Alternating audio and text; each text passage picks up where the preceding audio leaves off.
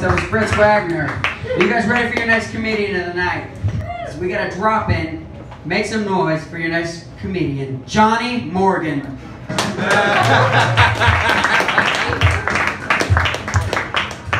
Hi, I'm John Morgan. Morgan. And I've had a confusing evening. I seem to be in some sort of Freaky Friday plot where I have been transduced into the body of a quite overweight 20-something-year-old man. I have this to say about it: help, help, help, help. Does anyone know if I have offices nearby? I know I have offices Tampa. I am not certain if I have offices St. Petersburg. I'm frankly dripping in offices. I have like a gangster rap amount of offices throughout Central Florida. I'm the reason that you guys can vape in Target. I'll legalize medical weed in the state of Florida. And now, due to some trickery, I have to be in the body of a man who I can only assume is cosplaying as Boss Baby going to Vegas.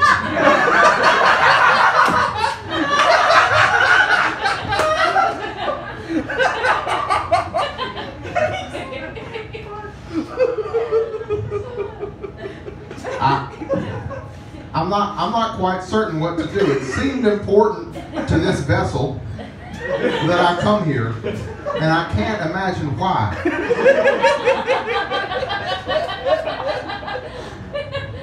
I miss my wife.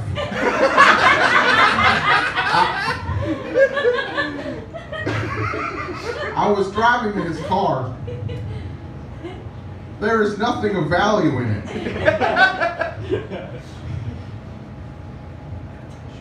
All right.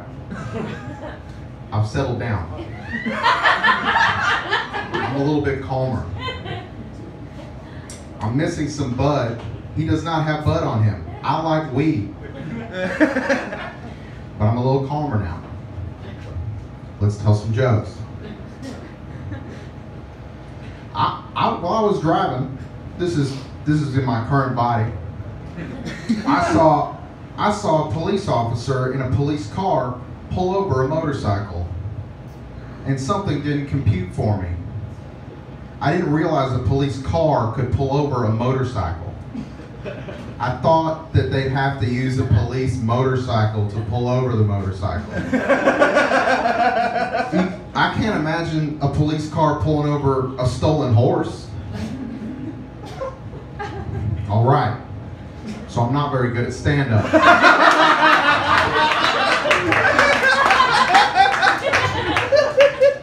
I'll do it a lot of stand-up comedians do. I'll talk about therapy. I was in therapy recently.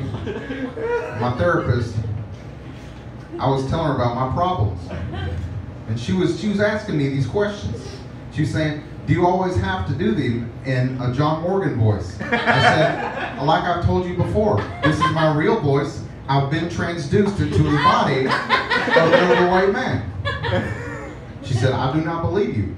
It hurt my feelings, but I continued. I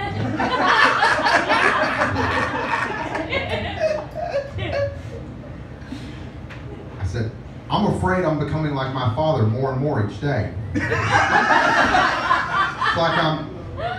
It's like I'm falling into a dark chasm, but one I've only seen the bottom of. And I worry that my resentment is getting in the way of my happiness. Is he such a bad man that I'd be cursed to live out his life again? My therapist again interjected, do you seriously have to keep doing the voice? And it hurt my feelings again. I said, I met a hooker once on 42nd Street South, and she sucked the wet right off my cock. I was astounded. I was amazed.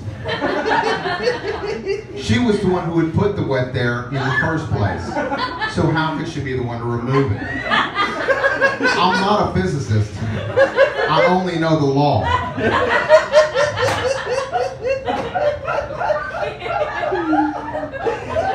So I committed myself. I committed myself to looking up Vigas manuals. I've been to public libraries. I've bothered little old ladies about Vigas and manuals about cocksucking, and the look on their face keeps me up at night on my mahogany headboard because I'm a very successful lawyer.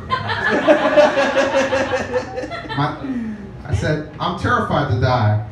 I hope it goes black at the end. My therapist said to me, that's all of our time. That's all my time. I hope you guys have a great night. I've been Jargon and Jargon.